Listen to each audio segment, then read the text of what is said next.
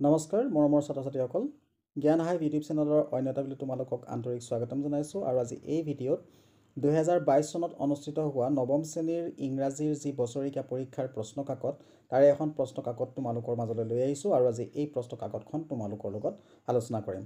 প্ৰথমতে আছে section 8 choose the correct answer from the alternatives given বিলো। A নম্বৰত আছে পিপল কল্ড বিছমিল্লা খান ৰাজ সাব, খান সাব, উস্তাদ সাব। ইয়াৰ শুদ্ধ উত্তৰটো হৈছে অপশ্যন 2 খান সাব। মানুহে বিছমিল্লা খানক খান সাব বুলি কৈছিল। কুৱেশ্যন নম্বৰ বিত আছে পাখি Lakshman Shastri was the father of Arvind Shiva প্ৰকাশন ৰামানাথা। ইয়াৰ শুদ্ধ উত্তৰটো হৈছে ৰামানাথা। পাখি লক্ষ্মণ শাস্ত্ৰী ৰামানাথাৰ দেউতাক আছিল। C নম্বৰত আছে হাউ old was Evelyn when she went to the Royal Academy of Music? 17 years, 18 years, 16 years. ইয়াৰ শুদ্ধ উত্তৰটো হৈছে 17 years. এভেলিন গ্লেনি যেতিয়া ৰয়েল একাডেমি অফ মিউজিকলৈ গৈছিল তেতিয়া তাইৰ বয়স আছিল 17 বছৰ। নেক্সট কুৱেশ্যনটো আছে হু ট্ৰেন্সফৰ্মড the পুংগী into a shehnai? আলিবাক্স, Bismillah খান, এ বাৰবাৰ। পুংগীক এটা চেহনাইলৈ কোনে সলনি কৰিছিল বা ৰূপান্তৰ কৰিছিল? ইয়াৰ শুদ্ধ উত্তৰটো হৈছে এ বাৰবাৰ। এজন নাপিতে পুংগীক চেহনালৈ ৰূপান্তৰ কৰিছিল। 2 নম্বৰ প্ৰশ্নটো আছে who was Abdul Kalam's brother in law? Abdul কালামৰ ব্ৰাদাৰ ইন ল বা ভিনিয়েক কোন আছিল? ইয়াৰ উত্তৰটো হৈছে Jalal Uddin was Abdul Kalam's brother in law. Next কুৱেশ্যনটো আছে the person who plays the drum, the tabla etcetera is known as what? যিজন ব্যক্তিয়ে তাবলা বা ঢোল বজায় তেওঁক কি বুলি কোৱা হয়? তো ইয়াৰ উত্তৰটো হৈছে the person who plays the drum, the tabla etcetera is known as পাৰ্কিউচনিষ্ট। Next কুৱেশ্যনটো আছে how much time did the কণ্টি inspector take to repair মাৰ্জিজ mechanical teacher? কণ্টি ইনস্পেক্টৰজনে মাৰ্গীৰ mechanical বা যন্ত্ৰচালিত শিক্ষকজন মেৰামতি কৰোঁতে কিমান সময় লৈছিল? তো ইয়াৰ উত্তৰটো হ'ব 1 hour. The কণ্টি inspector tech 1 hour two repair মাৰ্জিজ mechanical teacher. Next কুৱেশ্যনটো আছে where did Bismillah Khan regularly Sing Bhojpuri সত্য? বিছমিল্লা খানে নিতৌ ভোজপুৰী সত্য ক'ত গাইছিল? তো ইয়াৰ উত্তৰটো হ'ব বিছমিল্লা খান ৰেগুলাৰলি চেং ভোজপুৰী সত্য নিয়াৰ বিহাৰীজী টেম্পল ইন বিহাৰ। বিহাৰীজী মন্দিৰৰ কাষত বিহাৰত তেওঁ বিহাৰৰ বিহাৰীজী টেম্পলৰ বা মন্দিৰৰ কাষত তেওঁ ভোজপুৰী সত্য গাইছিল। Who is Mrs Jones? Mrs Jones কোন? Mrs Jones is মাৰ্গিজ mother. Mrs Jones মাৰ্গীৰ মাক। নেক্সট কুৱেশ্যনটো আছে হোৱাই did মাৰ্গিজ mother send for the কণ্টি inspector? মাৰ্গীৰ মাকে কণ্টি ইনস্পেক্টৰজনক বা কম্পিউটাৰ ভাল কৰা বা মেকানিকেল টিচাৰ ভাল কৰা এজন পৰিদৰ্শকক কিয় মাতি পঠাইছিল বা এজন ইনস্পেক্টৰক কিয় মাতি পঠাইছিল? তো ইয়াৰ উত্তৰটো হৈছে মাৰ্গিজ mother scent for the কণ্টি inspector because the mechanical teacher was not functioning এফিচিয়েণ্টলি।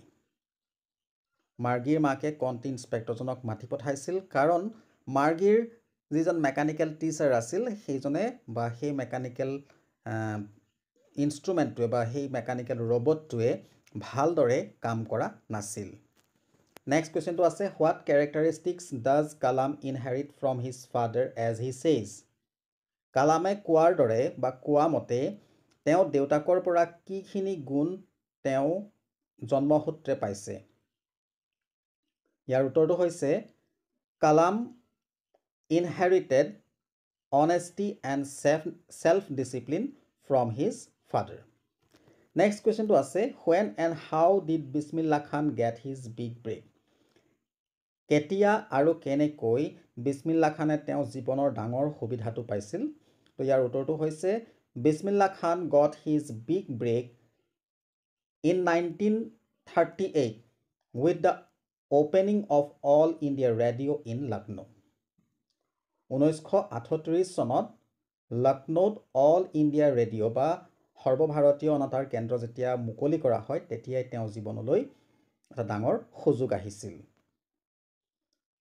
Next কুৱেশ্যনটো আছে হু help Evelyn two continue with music what did he do and চে এভেলিনক সুৰৰ লগত বা সুৰ বা গানৰ ক্ষেত্ৰত গান শিকাৰ ক্ষেত্ৰত বা সুৰ শিকাৰ ক্ষেত্ৰত কোনে সহায় কৰিছিল আৰু তেওঁ কি কৈছিল কি কৰিছিল আৰু কি কৈছিল তো ইয়াৰ উত্তৰটো হ'ব ৰন Forbes help Evelyn two continue with music Ron Forbes নামৰ এজন ওজা বা উস্তাদ যাক পাৰ্কিউচনিষ্ট বুলি কোৱা হয় ইংৰাজীত তেওঁ কি কৰিছিল এভেলিনক সুৰ শিকাত সহায় কৰিছিল He used to play two big drums to different notes and told Evelyn to sense the sound or the vibration not to hear it. তেওঁ কৈছিল তেওঁ এভেলিনৰ ওচৰত দুটা ডাঙৰ ড্ৰাম বজাই বেলেগ বেলেগ সুৰত ড্ৰাম বজাইছিল আৰু এভেলিনক কৈছিল যে তুমি কাণেৰে শুনিবলৈ চেষ্টা নকৰিবা কিন্তু ইয়াক আন কিবা প্ৰকাৰে অনুভৱ কৰিবলৈ চেষ্টা কৰা নেক্সট কুৱেশ্যনটো আছে what did Abdul Kalam's father চে when he asked him for permission to leave Rameswaram and study in Ramanathapuram এইটো 3 মাৰ্ক আছে মই তোমালোকক এনসাৰটো নকওঁ ইয়াৰ মোৰ যদি তোমালোকে এনসাৰটো বিচাৰা তেনেহলে মোৰ ইয়াৰ ডেসক্ৰিপচনত এটা মই লিংক দি দিম তাৰ পৰা তুমি এটকা ভিডিও চাই লবা মই প্ৰশ্ন জাস্ট বুজাই দিছো যে আব্দুল কালামৰ দেউতাকে আব্দুল কালামক কি কৈছিল যেতিয়া আব্দুল কালামে তেওঁৰ পৰা অনুমতি বিচাৰিছিল ৰামেশ্বৰম ত্যাগ কৰি ৰামানাথাপুৰমত গৈ পঢ়িবলৈ সেকশন বিট আছে right A word that ৰাইমস with is of the following যিকোনো দুটা কৰিব লাগে ৰাইমিং ৱৰ্ড লিখিব লাগে এটা দিছে বিলো বিলো হলে আমি লিখিব পাৰো ফেলো গ্লেড হলে ব্লেড উড হলে ফুড হ'ব নেক্সট কুৱেশ্যনটো আছে right the এপ্ৰোপ্ৰিয়েট meaning of the underline words from the alternatives given in brackets আমি ব্ৰেকেটত থকা যি অল্টাৰনেটিভ আছে তাৰ পৰা শুদ্ধটো বাছি উলিয়াব লাগে এ নম্বৰত আছে two roads ডাইভাৰ্জড in a yellow would ইয়াত ডাইভাৰ্জড ৱৰ্ডটো আণ্ডাৰলাইন কৰা আছে আৰু ডাইভাৰ্জড ৱৰ্ডটোৰ শুদ্ধ উত্তৰটো হৈছে সেপাৰেটেড তিনিটা দিয়া আছে ডিপাৰ্টেড ডেভিয়েটেড সেপাৰেটেড তো ইয়াৰ শুদ্ধ উত্তৰটো হ'ব সেপাৰেটেড নেক্সট আছে ইনাফ টু প্ৰভোক এ চেইণ্ট ইয়াত প্ৰভোক শব্দটো আণ্ডাৰলাইন কৰা আছে আৰু প্ৰভোক শব্দটোৰ অৰ্থ হৈছে মেক এংগ্ৰি খং তোলা বা খং উঠোৱা ইয়াত তিনিটা অপশ্যন দিয়া আছে হাংগ্ৰি মেক এংগ্ৰি ফাষ্টিং তো শুদ্ধটো হ'ব মেক এংগ্ৰি নেক্সট কুৱেশ্যনটো আছে who is the poet of the poem A legend of the নৰ্থলেণ্ড A legend of the নৰ্থলেণ্ড কবিতাটোৰ কবিজন কোন তো ইয়াৰ উত্তৰটো হ'ব ফিব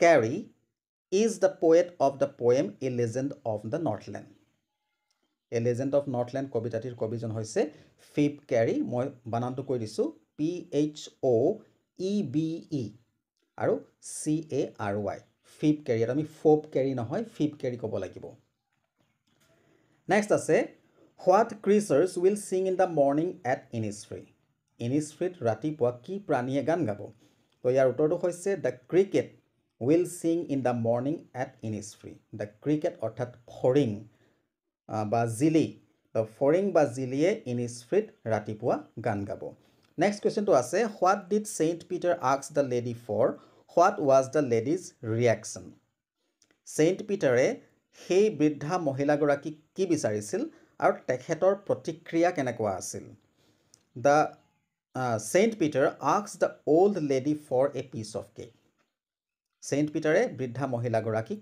এটা বা এটুকুৰা পিঠা বিচাৰিছিল the lady was two selfish two part with her cake আৰু মহিলাগৰাকী বৰ স্বাৰ্থপৰ আছিল যে তেওঁ নিজৰ পিঠা তেওঁক দিব নোৱাৰিলে নেক্সট কুৱেশ্যনটো আছে what things does the poet want to do when he goes back to Innisfree কবি যেতিয়া ইনিছফ্ৰীলৈ ঘূৰি যাব তেওঁ তাত কি কাম কৰিব বিচাৰে বা বিচাৰিব তো ইয়াৰ উত্তৰটো হৈছে the poet wants to have 9 rows of beans, a hive for honeybee, and live there all alone and peacefully when he goes back to Innisfree. যেতিয়া কবি ইনিছফ্ৰীলৈ ঘূৰি যাব তেওঁ 9 হাৰি বিন গছ ৰুব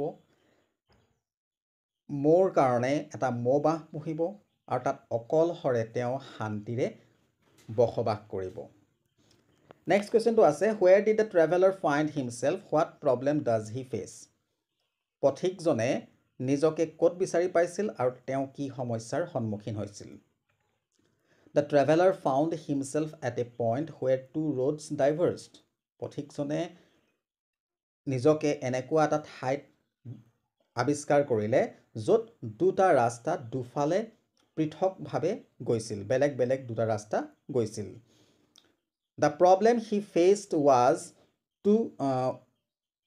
choosing the road on which he should walk আৰু তেওঁ কোনটো ৰাস্তাত খোজ কাঢ়িব সেই ৰাস্তাটো নিৰ্বাচন কৰাৰ সমস্যাৰ সন্মুখীন হৈছিল নেক্সট কোৱেশ্চনটো আছে what did the poet see in the yellow wood সেই হালধীয়া কাঠনি বাৰীখনত বা হাবিখনত কবিয়ে কি দেখিছিল The poet saw two roads diverging in the yellow wood কবিয়ে সেই হালধীয়া বা সেই পকা পাতেৰে গছৰ পকা পাতেৰে হৰা পাতেৰে ভৰি থকা কাঠনি বাৰীখনত বা হাবিখনত দুটা ৰাস্তা পৃথকে দুটা বেলেগ দিশত যোৱা দেখা পাইছিল এবাৰ এসো সেকশন সি লৈ ইয়াৰ মত তোমালোকক আনসাৰ বিলাক নকওঁ জাস্ট কোৱেশ্চনটোহে মই বুজাই দিম যেহেতু ইয়াৰ আনসাৰ বিলাক বহুত দীঘল হ'ব প্ৰথমতে দিছে হু ওয়াজ টোটো হাউ does toto come to গ্ৰাণ্ডফাদাৰ্স private জু টোটো কোন আছিল আৰু টোটো ককা দেউতাৰ ব্যক্তিগত চিৰিয়াখানালৈ কেনেকৈ আহিছিল নাইবা তোমালোকে লিখিব পাৰে ইয়াত অৰ দিয়া আছে হাউ does toto take a bath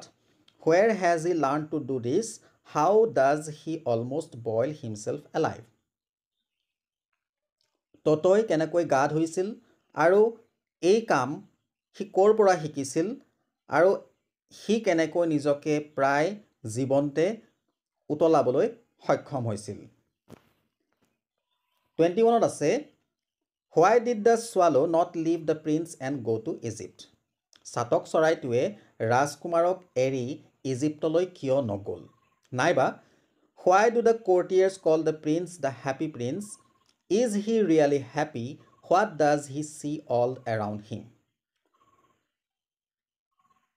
সভাসদসকলে ৰাজকুমাৰক সুখী ৰাজকুমাৰ বুলি কিয় কৈছিল তেওঁ সঁচাকৈ বাস্তৱত সুখী আছিল নে তেওঁ চাৰিওফালে কি দেখা পাইছিল এবাৰ আইছো সেকশন ডি লৈ যেটো গ্ৰামাৰ পাৰ্ট আছে হেতু লৈ আইছো 22 নম্বৰ প্ৰশ্ন আছে rewrite the following sentences using da correct ফৰ্মস of the ভাৰ্বস given in the ব্ৰেকেটস তো ইয়াত ব্ৰেকেটত যেটো ভাৰ্ব দিয়া আছে সেই ভাৰ্বটো আমি শুদ্ধ ফৰ্মত লিখিব লাগে প্ৰথমতে আছে আই within bracket finish the letter just now তো এটো হ'ব I have finished the letter just now ইয়াৰ শুদ্ধটো হ'ব I have finished the letter just now B number আছে the bus usually within bracket arrive here at 9 am ইয়াৰ শুদ্ধটো হ'ব the bus usually arrives here at 9 am ইয়াত যেহেতু usually আছে এটো এটা দৈনিক কৰা কাম বা সদায় কৰা কাম সো এটো সিম্পল প্ৰেজেন্ট টেন্সত হ'ব আৰু গতিকে আমি ইয়াত ভাৰ্বত s ব্যৱহাৰ কৰিব লাগিব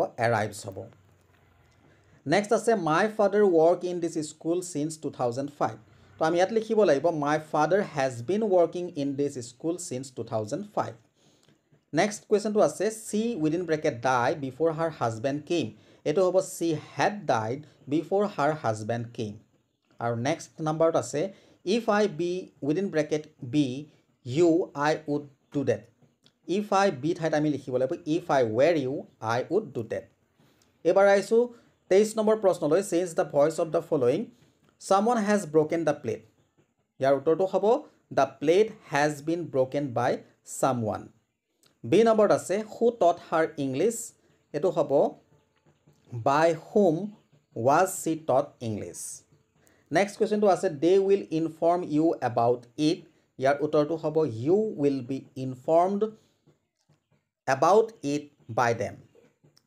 D number আছে let it be done now do it now ইয়াৰ উত্তৰটো হ'ব do it now এবাৰ আইছো question number 24 change the form of the narration of the following sentence আমি narration change কৰিব লাগে প্ৰথমতে আছে he said to me you must be silent এটো হ'ব he told me that I must be silent এটো আছে they said to me was Prabhat ill এটো হ'ব they asked me if Prabhat was ill C নম্বৰত আছে Rohit said to Ram, I have done this. এটো হ'ব Rohit told Ram that he had done that. D নম্বৰত আছে I say I work hard. এটো হ'ব I said that I work hard. এটোত কোনো change নহয়, জাস্ট আমি কমা আৰু ইনভাৰ্টেড কমাৰ ঠাইত দ্যাটটো বহুৱাই বাকি একেই ৰাখি দিলেই হৈ গ'ল। নেক্সট কুৱেশ্যনটো আছে ৰিএৰেঞ্জ the following sentences into a meaningful sentence. এটা অৰ্থপূৰ্ণ বাক্যলৈ সাজিব লাগে। ইয়াত আছে টুমৰো minister the prime Guwahati arrive will. ইয়াৰ শুদ্ধটো হ'ব the prime minister will arrive Guwahati টুমৰো। মই আকৌ কৈ দিছোঁ the prime minister will arrive Guwahati টুমৰো। Next আছে football afternoon we play in the. এইটো হ'ব উই play football in the afternoon. তো ইয়াৰ এনচাৰটো হৈছে উই play football in the afternoon. Next কুৱেশ্যনটো আছে fill in the blanks with correct preposition from those given in the brackets. আমি শুদ্ধ preposition ব্যৱহাৰ কৰিব লাগে। এ নম্বৰত আছে he is angry dash my behaviour. অপশ্যনত আছে ইন এট উইথ, আৰু ইয়াৰ শুদ্ধ উত্তৰটো হ'ব with. He is angry with my behaviour. Next আছে C jumped dash the well. ইয়াত অপশ্যন আছে 2 into 4, ইয়াৰ শুদ্ধ উত্তৰটো হ'ব into. C jumped into the well. Next আছে I am fund dash music. Option আছে অফ ইন ফ্ৰম, ইয়াত শুদ্ধ উত্তৰটো হ'ব of. I am fund of music. আৰু নেক্সট কুৱেশ্যনটো আছে the teacher কংগ্ৰেচুলেটেড dash his success. ইয়াত আছে অন উইথ এট, ইয়াৰ শুদ্ধ উত্তৰটো হ'ব on. The teacher কংগ্ৰেচুলেটেড him on his success. Next কুৱেশ্যনটো আছে rewrite the following sentences as directed. These are my books. এইটো কৰিব লাগে মেক এ কুৱেশ্যন ইউজিং হুজ। তো ইয়াতো হ'ব হুজ বুকছ আৰ দিজ বা হুজ বুকছ দিজ আৰ। নেক্সট কুৱেশ্যনটো আছে the boy play cricket well add A tag question. আমি টেগ লগাব লাগে। তো ইয়াত হ'ব ডাজ নট হি। এইটো আছে the Himalayas are the highest mountain in the world. এইটো হ'ব ন' আদাৰ mountain in the world is as high as the Himalayas. এইটো পজিটিভ ডিগ্ৰী আনিব লাগে। চ' আমি ইউজ কৰিব লাগিব ন' আদাৰ mountain in the world is as high as the Himalayas. Next কুৱেশ্যনটো আছে I can never forget U. এইটো কৰিব লাগে মেক ইনটু ইণ্ট্ৰগেটিভ। তো ইণ্ট্ৰগেটিভ চেণ্টেন্স কৰিব লাগে। তো আমি চিম্পলি কেনটো আগত দি দিলেই হৈ গ'ল। কেন আই আৰু নেভাৰৰ ঠাইত আমি এভাৰ লিখিব লাগিব। কেন আই এভাৰ ফৰগেট ইউ আৰু কুৱেশ্যন মাৰ্ক দি দিলেই হৈ যাব। ছেকশ্যন ইট আছে right N article on any one of the following topic. A festival U like most, aim in life. তুমি ভাল পোৱা এটা বেছি ভাল পোৱা এটা উৎসৱ বা জীৱনৰ লক্ষ্য, নাইবা তোমালোকে এটা কাহিনী লিখিব পাৰা। Right A story in about 150 words। মই কিন্তু পঢ়ি নিদিওঁ, তোমালোকে জাষ্ট চাই যোৱা। এইটো যিহেতু লেংদি হৈ যাব, মই কৈ দিলে ভিডিঅ'টো বহুত দীঘল হৈ যাব, তোমালোকে ব'ৰ পাবা। চ' মই জাষ্ট স্ক্ৰল কৰিছোঁ, তোমালোকে চাই গৈ থাকা। নেক্সট 29ত আছে U R A sports secretary of the union body of your school, right A notice for the school notice board. ত' তুমি স্কুলৰ খেলৰ সম্পাদক বা খেল ছেক্ৰেটাৰী। ত' চ' তোমালোকে কি কৰিব লাগে, এখন স্কুলৰ নটিছ বৰ্ডৰ কাৰণে এখন নটিছ লিখিব লাগে। নাইবা ইয়াত দিয়া আছে এটা ৰিপৰ্ট লিখিব লাগে। Prepare A report using the following হিণ্টছ। ইয়াত হিণ্টছখিনি দিয়া আছে, এই হিণ্টছখিনি লৈ তোমালোকে এটা ৰিপৰ্ট যুগুত কৰিব লাগে। নেক্সট আছে 30 নম্বৰ কুৱেশ্যনত ট্ৰেন্সলেট ইনটু ইংলিছ। যিকোনো 5টা কৰিব লাগে, ইংৰাজীলৈ অনুবাদ কৰিব লাগে। প্ৰথমতে আছে মই কাইলৈ গুৱাহাটী যাম। এইটো হ'ব I am going to Guwahati টুমৰো। আমি এইটো দুই ধৰণে লিখিব পাৰোঁ, আই চেল গ' টু গুৱাহাটী টুমৰো বা I am going to Guwahati টুমৰো। দুইটা ইয়াত শুদ্ধ, কোনো ভুল নহয়। বি নম্বৰত আছে তুমি কেতিয়াবা উৰাজাহাজত উঠিছানে। তো এইটো হ'ব হেভ ইউ এভাৰ ফ্লোন। এইটোও শুদ্ধ, বা তাৰ বেগত তোমালোকে লগাই দিব পাৰা in an aeroplane. Have U ever flown in an aeroplane লিখিলেও তোমালোকৰ শুদ্ধ হ'ব, বা তোমালোকে simply have U ever flown লিখিলেও শুদ্ধ হ'ব। খালি শেষত তোমালোকে বাক্যটোৰ শেষত প্ৰশ্নবোধক চিন দিব লাগিব। নেক্সট কুৱেশ্যনটো আছে সূৰ্যাস্ত যোৱাৰ আগতেই ৰেলখন গৈ ষ্টেচন পাবগৈ। তো ইয়াৰ শুদ্ধ উত্তৰটো হ'ব the train will rich the station before sunset. মই আকৌ এবাৰ কৈ দিছোঁ, the train will rich the station before sunset. Next আছে তেওঁ কৈছিল মই সদায় পুৱা আধা মাইলকৈ খোজকাঢ়োঁ। হি said I always walk half A mile in the morning.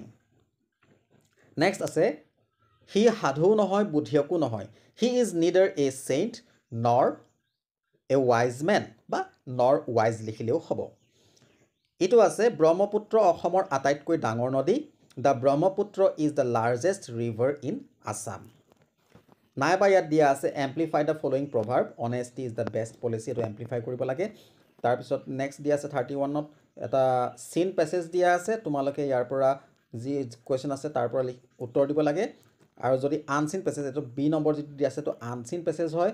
আৰু এই আনচিন পেছেজটোৰ যিখিনি তোমালোকক এটা মই ট্ৰিক কৈ দিওঁ এইখিনিতে যিবিলাক চিন পেছেজ থাকে যিবিলাক পেছেজ তোমালোকৰ পাঠ্যপুথিৰ পৰা তুলি দিয়া হয় সেইবিলাকৰ এনচাৰবিলাক হয়তো সেই পেৰাগ্ৰাফটোত নাথাকিব পাৰে সো তোমালোকে পাঠটো যি পঢ়ি বুজি পালা তাৰ পৰাও কেতিয়াবা তোমালোকে উত্তৰ দিব লগা হ'ব পাৰে কিন্তু যেটো আনসিন পেছেজ যেটো পেছেজ তোমালোকে আগতে কাহিনী পঢ়া নাই চিন্তা নকৰিবা তেনেকুৱা পেছেজৰ ক্ষেত্ৰত তাত যি প্ৰশ্ন আহিব সেই পেছেজটোৰ ভিতৰতে সেই উত্তৰবিলাক থাকে সো তোমালোকে ভালকে পেছেজটো পঢ়ি চালেই তাৰ উত্তৰবিলাক ধুনীয়াকৈ পাই যাবা তো মই এখিনি তোমালোকক পঢ়িনটো মই জাস্ট স্ক্ৰল কৰিছো তোমালোকে চাই ল'ব পাৰা যে কেনেকুৱা ধৰণৰ যোৱা বছৰ প্ৰশ্নখন আহিছিল তো মৰমৰ ছাত্ৰ ছাত্ৰীসকল ভিডিওটো চাই কেনে পালা মোক জনাবা যদি তোমালোকে চাই ভাল পাইছা তেনেহলে এটা লাইক কৰিবা আৰু ফ্ৰেণ্ডসকলৰ মাজত শ্বেয়াৰ কৰি দিবা যেহেতু তোমালোকৰ পৰীক্ষালৈ বেছি দিন নাই মাজত মাত্ৰ কেইটামান দিন আছে তো তোমালোকক মই পৰীক্ষাৰ বাবেও wish U all the best ভাল কৰিবা তোমালোকে পৰীক্ষা আৰু যদি চেনেলটোলৈ প্ৰথমবাৰৰ কাৰণে আহিছা তেনেহলে চেনেলটো সাবস্ক্ৰাইব কৰি বেল আইকনটো প্ৰেছ কৰি অল কৰি ৰাখিবা যাতে অনাগত দিনত মই আপলোড কৰা ভিডিঅ'সমূহ তোমালোকে নিৰ্দিষ্ট সময়ত পাই থাকা ধন্যবাদ